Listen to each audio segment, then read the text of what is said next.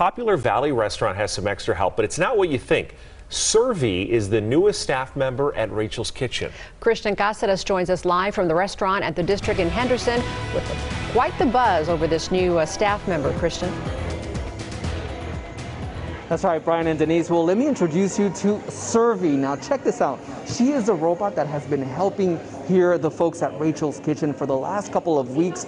And let me tell you, she is amazing. She's helping out serving customers, taking their food, and she even talks. So as you can imagine, she has been a great asset here to the team, a big relief for this business as they really try to keep up with demand.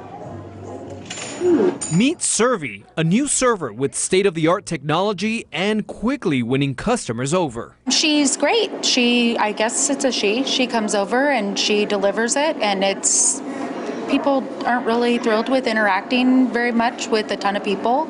I think that solves that problem. This 4-foot-tall talking robot with sensors has been helping out the limited staff at Rachel's Kitchen at the District at Green Valley Ranch for several weeks.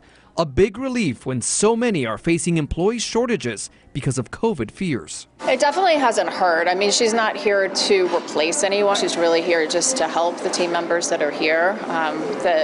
We've been very busy, which has been great. So she's just kind of an extra hand that helps serve guests. We just put the food on top of here, and then we just set the table is going, and we just press go, and it goes. Restaurant chain owner Debbie Ruxar-Sedate says the financial investment is paying off after she was searching for ways to grow her business during the pandemic. I've noticed it takes the pressure off the people back behind the counter. So I eat here like 3 times a week. It's been nice to see that pressure off of them. A 3-tier robotic aid helping this restaurant staff serve great food while keeping up with demand.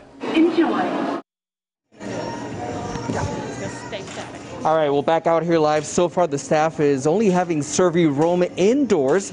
And get this, she gets charged overnight, in case you guys were wondering.